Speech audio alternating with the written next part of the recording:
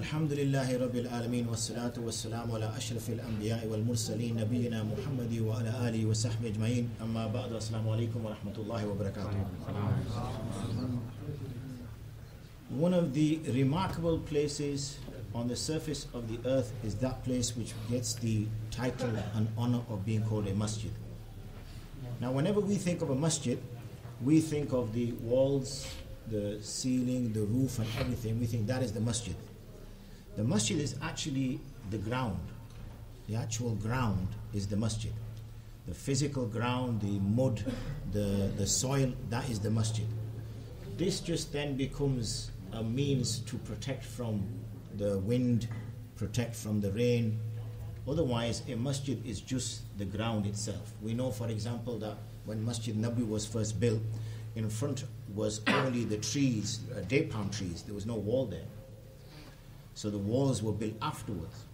So with that understanding that it is this piece of land, we know, and I said this is a remarkable piece of land on the surface of the earth, is that when we enter into the masjid, then it is the one place where we could just sit there and we get reward for. So whenever we walk in, we should say, Nawaitul i'tikaf ma dumtu fil masjid. I make the niyyah to be in i'tikaf for as long as I stay in the masjid. This is obviously what's referred to as the nafil i'tikaf.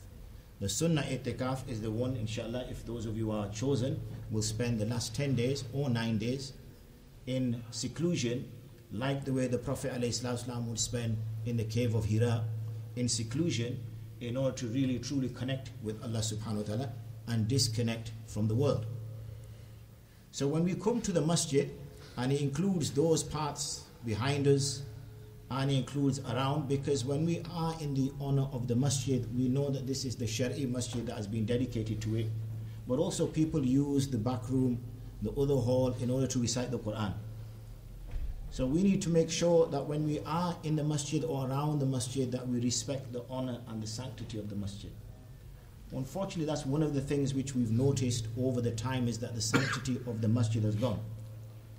Whenever I used to take back in the day non-Muslims to come to a masjid, they would literally tiptoe at the back, and they wouldn't even talk to each other, and they would just sit there and then they would tiptoe back out and only mention talking outside.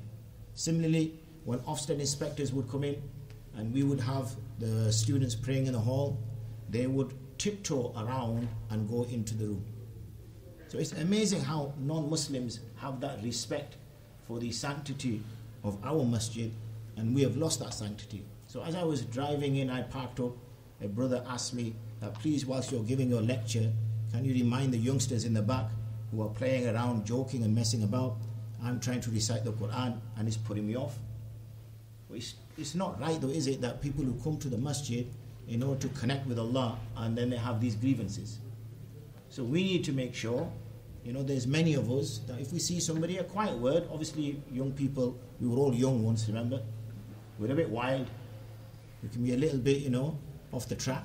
So a quiet word in the ear, brother, Jazakumullah khair for coming to the masjid, may Allah reward you. Do you know that whilst you're in the masjid, you get all this reward?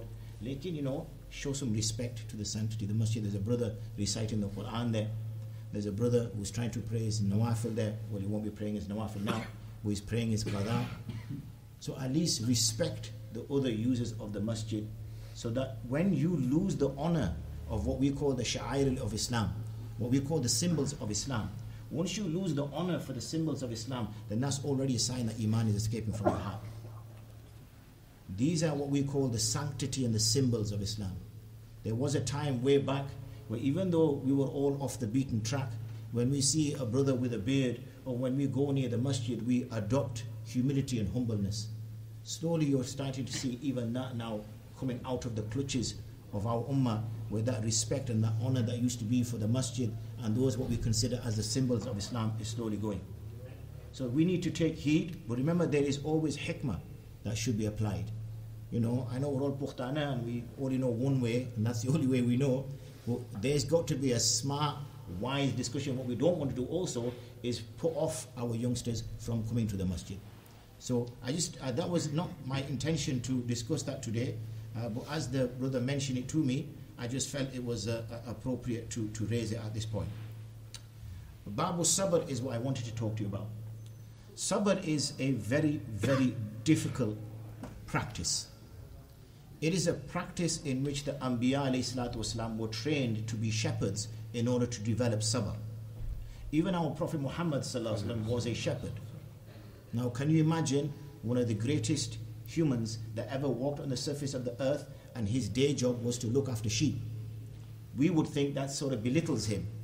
You know, why is a man of such a stature, why is a man of such nature looking after animals? This is something that we would give to the youngest amongst us, that, you look after those sheep, come back, bring them back in the end of the day. But the reason why these tasks were given to the Anbiya is to develop patience. People say patience is when you do nothing. Wrong. Patience is when you do something. If, for example, now somebody gives me bad mouth, or somebody gets funny with me, or somebody's blocked my car in when I go out, my immediate reaction is to get angry. That's my immediate reaction. I do that without thinking. That's automatic. So getting angry is easy. Anybody can get angry. Usually you find that the weakest of people get angry first, because they can't do anything else. So the only way they can express something is anger, so they lose their temper. A person who is sabr is the one who is actually containing that volcano, containing that fire and subduing it. That is harder. And when people say sabr is, I'm not actually doing anything when I'm patient, you are. The patience is that you are able to control your emotions, control your anger at a time when it's easily to be provoked. That is exercising sabr. That shows you are actually active and not passive. That is not a sign of weakness, that this is actually a sign of strength. Imam Nawawi, as we're getting used to now, he brings the narrations, he brings the ayats of the Quran first, as we have seen in other areas, in other two chapters that I've discussed with you so far. قال الله تعالى, Allah subhanahu wa ta'ala says, يا أيها الذين آمنوا اصبروا وصابروا. O those of you who believe, be patient and enjoin patience. That not only should you exercise patience, you should also encourage one another to be patient. One of the things we also, unfortunately, a weakness we have, is we're not happy with Allah's timetable. We're saying, Allah, you got it wrong. That's what we're saying, really. This brother has done injustice to me. What kind of world is this? Surely right now I want the azab of Allah to come down on this person.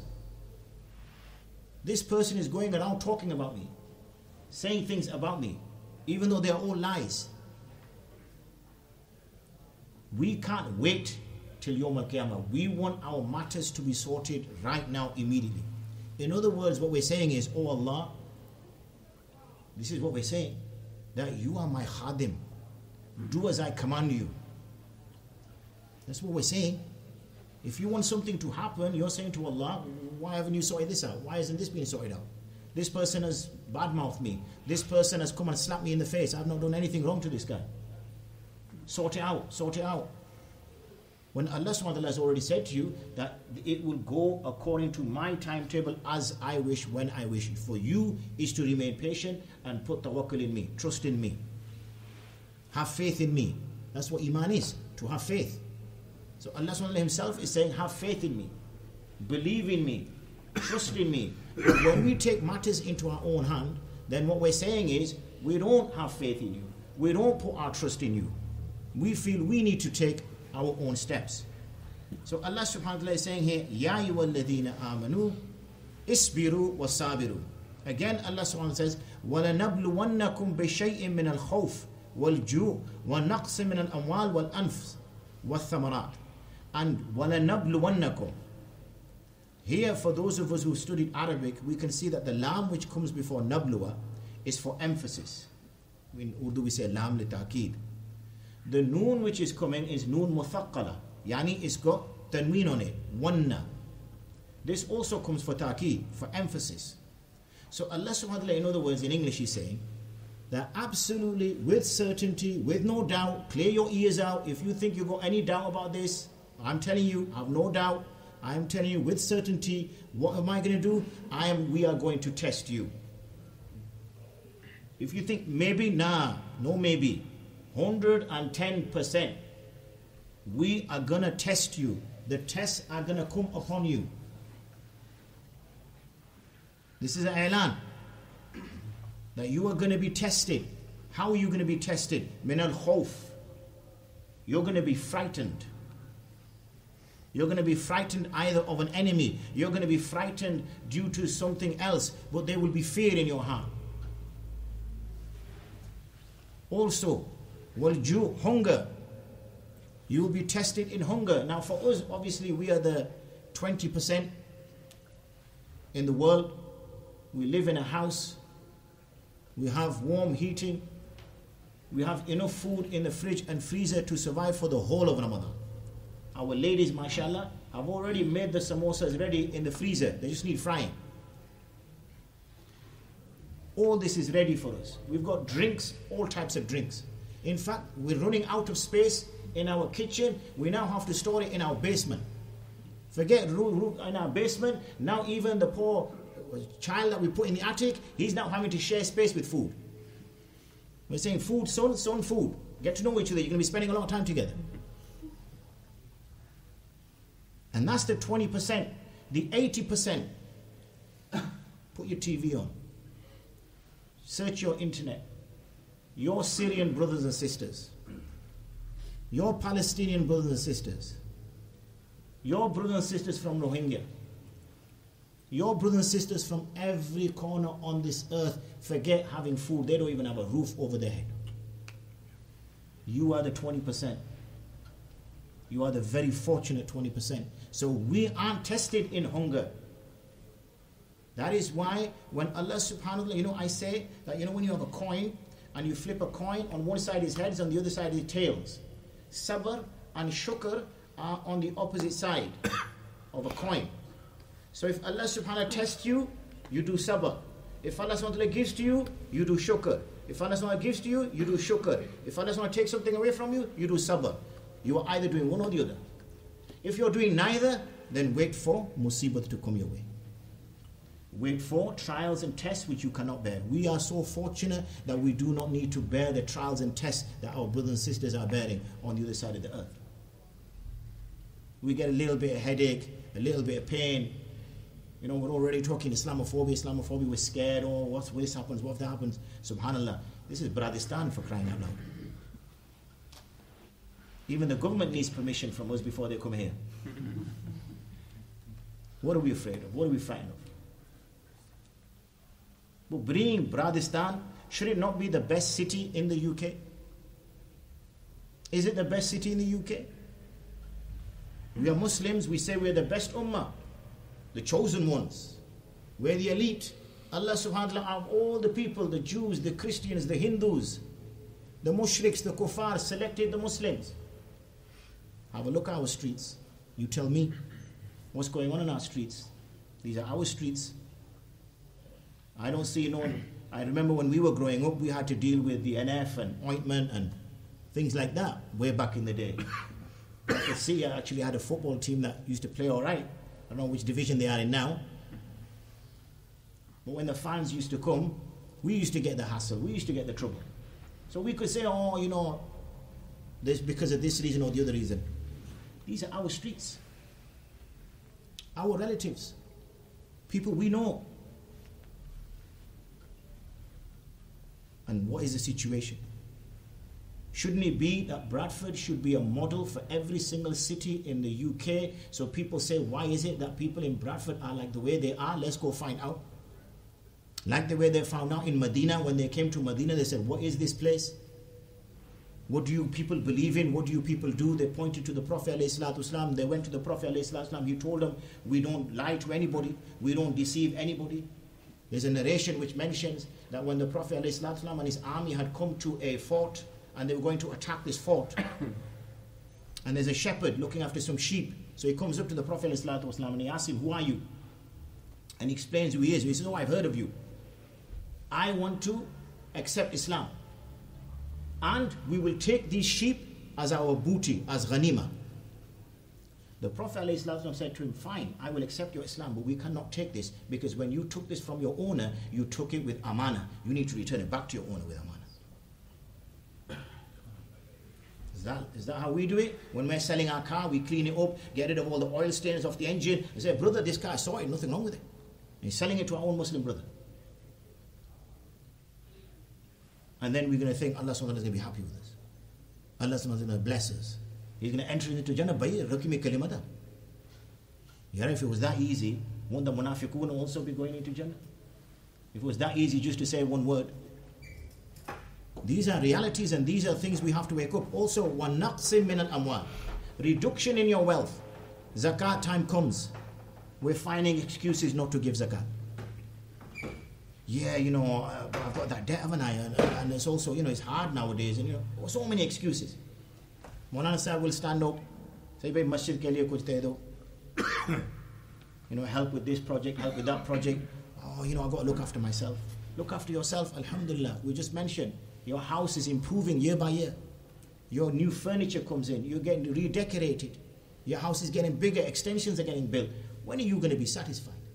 At what point are you going to say enough? At what point are you going to say, you know what, I think I'm doing all right now. I've got a 16 bedroom, there's only 2 people in the house. I've got more food to last me for the full year. But the problem is that Allah subhanahu wa ta'ala can be patient. He'll wait. And when the time comes, we are the ones who will suffer. Wal anfusa, also Allah subhanahu wa ta'ala takes souls. He gives life and He takes life. And that is one of the hardest times. It mentions that a lady was crying at a grave in a narration, and the Prophet ﷺ walks past the grave and he said, Isbiri, be patient. So she goes, what do you know what I'm going through? Afterwards somebody mentions to her, do you know who you addressed? So she goes, I don't know who I addressed. She goes, you addressed the Prophet ﷺ. So she realized. So she asked, where can I go see him? They pointed in the direction. He went, but again, this shows the nature of the Prophet ﷺ. Nowadays, everybody, we want everybody to know was that, don't call me just, this or that, the other. Call me by my title, brother. I'm something, I'm somebody. I'm Haji Sahib, I'm Khan Sahib. This woman did not even know this was a Prophet. Look at the humility and the humbleness. She didn't even know who he was. Later when she goes, I will be patient. The Prophet said, no, not now. In the Sadmatil Ula, when the impact takes place at that time, that's when you be patient. When the news gets broken to you that your wife is dead, when the news gets broken to you that this has happened to your son, when the news gets broken to you that your business has gone corrupt, at that time you say, Inna lillahi wa inna ilayhi raji'un, and you be patient. Because you know this is Allah's will. To be impatient is to challenge Allah's will, to challenge Allah's plan. Now you got this wrong, Allah. This is not what I want. You made a mistake. You should have taken somebody else's wife. You should have taken somebody else's son. Why have you taken mine for? This is Allah SWT saying, وَلَنَبْلُوَنَّكُمْ مِنَ الْخَوْفِ وَالْجُوءِ وَنَقْسِ مِنَ الْأَمْوَالِ وَالْأَنْفِ وَالثَّمَرَاتِ. Thamarat here is specifically referring to fruit, but it means in terms of your job. One day you got a job, you're earning good money, and then you get sacked. Okay, you get sacked. So you start complaining. I pray 5 times a day. I've got a beard. What have I got sacked for? That guy doesn't even pray 5 times a day. This brother lies. He's got a job. It's like the only way you can survive in this world is when you do wrong. Look at these words we're saying. Who are we saying this to? Who is listening to these? Who is the ultimate power? And then how does Allah SWT finish this ayah? وَبَشِّرِ الصَّابِرِينَ. But give glad tidings to those who are patient. What are the glad tidings? That you will get better than this in the hereafter. This is only 60, 70 years tops, max. 80 years, if you're lucky. How many of our grandparents are still alive? They've gone. Well, for some of you they're not because you're young, but when you're old like me, they're gone. Some fathers have already passed away. Some people's brothers and sisters have passed away. And some of the unfortunate that their children have already passed away. The point is, how long is this life anyway? And in this life, it is trial after test. Imagine if this life you never fell ill. Imagine if in this life you were handsome. I'm not saying that some of you are. Imagine in this life if your wife was the best looking, most attractive, intelligent woman on the planet. Imagine you had all the... Somebody nearly breaking his fast there. Imagine, okay? Imagine you had all the money in the world. Imagine your house was the best. But we don't have any of those things and we still want to hold on to the dunya. Imagine you had them. Yeah, we don't have any of them 5. And we don't want to, we don't want to let go of the dunya. We have hubb dunya in our hearts. The love of the dunya. And yet we don't have any of them. I said, illa mashallah. There might be a brother sat here saying, speak about yourself. Yeah? Fair enough. Apart from him. So therefore, why can't we look forward to this life where Allah subhanahu wa ta'ala himself has promised you that you will have gardens and meadows as far as your eye can see, when Allah subhanahu wa ta'ala himself and his Prophet alayhi salatu wasalam has promised you with the best of partners, and I'm not going to go into too much detail because you're all fasting. And he's promised you wealth beyond your imagination. We know that the last person who comes out of Jahannam, the last person, it's a long story, and I'm conscious of time. When the last person who comes out of Jahannam, and I'll mention it anyway now that I started. So when he gets taken out of Jahannam, he's outside of Jahannam, so he says to the Prophet, he says to Allah subhanahu wa ta'ala, Ya Allah, I'm going to only ask you one thing, I'm not going to ask you anything else. Turn my face away from Jahannam. I've been in Jahannam, I've been burnt in Jahannam, I want to turn away. So Allah subhanahu wa ta'ala, he will say to Allah, I won't ask you anything else after this. I'm paraphrasing. I won't ask you anything else after this. So Allah subhanahu wa ta'ala turns his face away from Jahannam. After some time, human nature. After some time, he says, Ya Allah, just move me a little bit further away. So Allah will say to him, you just said that you just wanted, just this last thing. That's me, wallahi, close my eyes, stick a needle in my, whatever it is. So he says, all right, fair enough. So he moves him a little bit further away. And this, I normally carry this on for about 20 minutes, but I'm not going to today. Because, I don't know if you've got the patience. You see the way I did that? So, yeah? Alhamdulillah. So once, he then eventually says, oh Allah, take me close to Jannah. This is like the 4th time or something. So he brings him close to Jannah. After this, I'll never ask you again, cross your eye, put a needle in my eye, cross my heart, put my needle. No, I'm going to ask you again. Eventually, when he gets to Jannah, he'll say, oh Allah, bring me close to the gate so I can look inside. He'll say, what did you say? You said I'm not going to ask anything. No, just this last thing. Just let me just look inside. I won't ask you again. So again, cross my heart, stick a needle, whatever. Brings him close. And he's now looking inside and he's seeing people laughing and giggling and enjoying themselves and drinking. Because remember, you can drink in there. The drink in there is one which doesn't intoxicate you, but it gives you the buzz of your life. Right? Halal. Nothing is haram there. Halal. Okay? You go. So he's looking inside. Everybody's having a party. Okay? And he wants a piece of the action. He wants a piece of that pie. So he said, Allah, one last thing. Let me go inside. He said, you've asked, you're not going to do it. Eventually, when he says tamanni, when the hadith mentions, he says wish. So he wishes. He says wish, and he wishes, and he says wish, and he wishes, and he says in one narration he says he gets twice that, in another narration he says he gets 10 times that. This is the last person out of Jannah, and we can't wait for that. Eh? We live in a broken down house with minimum earnings, driving a black Qashqai, yeah, in hard times, and we want to hold on to this, and we want to exchange this for Jannah, for eternal bliss. It's madness if you think about it. وقال تعالى, Allah subhanahu wa ta'ala says, إنما يوفى الصابرون أجرهم بغير حساب. Indeed, those who are patient will get their ajr in full without reckoning. When you're rich, I don't know how it feels, but when you're rich and you want to pay somebody, you don't sort of count it out like, 5, 10, 15, 20. There you go. You just say, hey bro, do you want any more? Here you go. You want any more? Here you go. You don't count it because you're loaded, you're minted, you got a safe behind you, you got so much money, you don't need to count it out to this person. Allah subhanahu wa ta'ala is telling you, your Rabb, the same being that created you, the same being that gave you eyes, that gave you life, that put you on this planet, is promising you that He will give to you your ajr bighayri hisab, without hisab. وقال تعالى, Allah subhanahu wa ta'ala says, وَلَمَنْ صَبَرَ وَغَفْرَ إِنَّ ذَلِكَ لَمِنْ عَزْمِ الْأُمُورِ. This is in Surah Shura. This ayat mentions it is beautiful. for that person who stays patient and he forgives, for indeed that is the most difficult things to do. We've all got family. Yeah, we've all got family, and then we feel like one of our family members does a dirty on us, basically. Yeah, how does that feel? How does it hurt? It gets right to the heart. It affects us. We want to break that tie. We want to tell them where to go. We have nothing to do with them. It's easy to do that. But the harder part is to forgive them and be patient. That is incredibly difficult. This is why being patient is not being passive. Being patient takes a lot of himmah, takes a lot of ability to do. Otherwise, everybody will be able to do it. وَقَالَ تَعَالَى, Allah subhanahu wa ta'ala says, إِسْتَعِينُوا بِالصَّبْرِ وَالصَّلَاةِ إِنَّ اللَّهَ مَعَ الصَّابِرِينَ. That seek help by patience.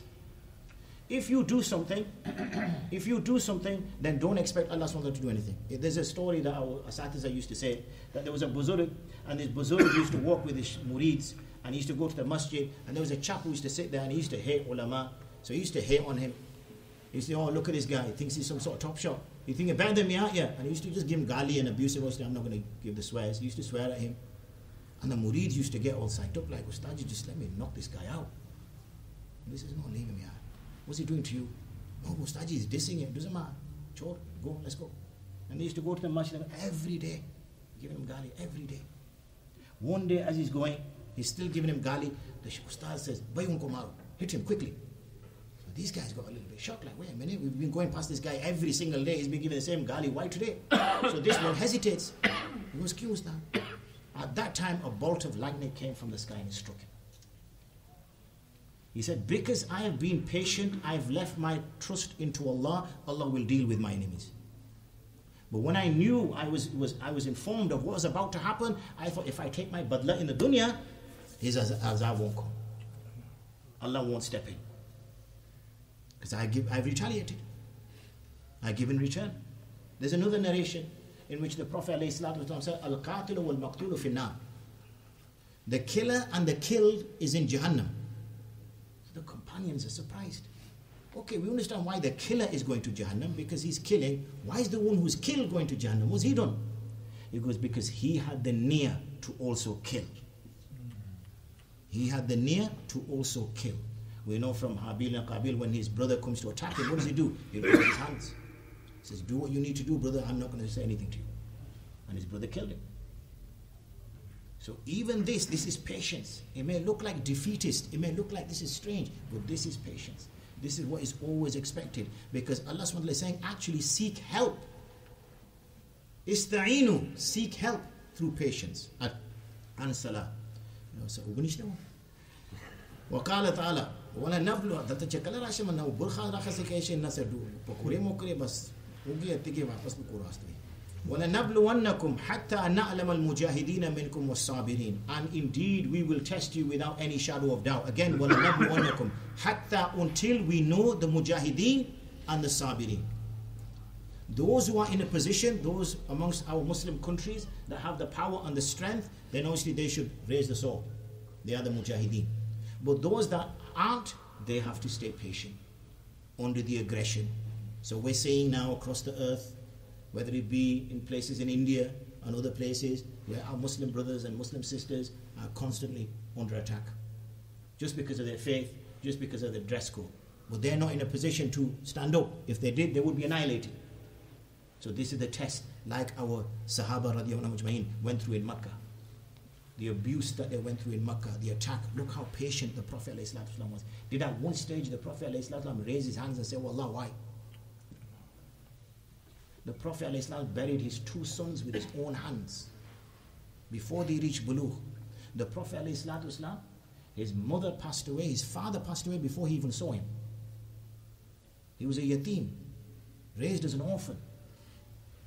Even his daughter passed away. His two daughters got divorced as soon as he declared Islam to the mushrikeen, because they were married to his uncle's sons. So he divorced them immediately. How does it feel when you're a father and your daughter comes back after she's been divorced from her husband?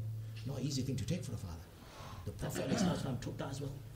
And never once did he raise his hands. Instead, he started making dua to Allah. He started to praise Allah. He started to do zikr to Allah. He's saying, Allah, you are the greatest. Imagine that. Would any man here be able to take 1/10 of that? No chance. No chance. Not once did anything come out of his mouth. We hear, for example, about Ayyub alayhi salatu wasalam, where Ayyub alayhi salatu wasalam was testing, one test after another, after another, after another, until it mentions that his body completely deteriorated. Completely deteriorated. And he never raised his hands. It's only when the illness was reaching his tongue did he raise his hands and say, oh Allah, I have not raised my hands up until this point because I'm patient and I accept your plan. But if this disease reaches my tongue, I will not be able to do your zikr. That's patience. Every Nabi you see exercise patience. Nuh alayhi salatu wasalam, 950 years he declared Islam. 950 years, his own wife was planning against him. Lut alayhi salatu wasalam, his own wife planned against him. Pharaoh's wife, Asiya, she was tortured to death by her own husband because she accepted Islam. All these stories, and there are many, obviously I'm conscious of time, there are many, you could sit here for hours and hours and hours explaining all these individuals who exercised patience because they understood what that meant. وَالْآيَاتُ فِي الْأَمْرِ بِالصَّبْرِ وَبِيَانِ فَضْلِ كَثِيرَةٌ مَعْرُوفَةٌ. Imam Nawawi himself says, and the verses with regards to encouraging and enjoining patience and explaining its excellence are many unknown. Obviously many unknown amongst the ulama. وآخر دعوانا أن الحمد لله رب العالمين. السلام عليكم ورحمة الله وبركاته.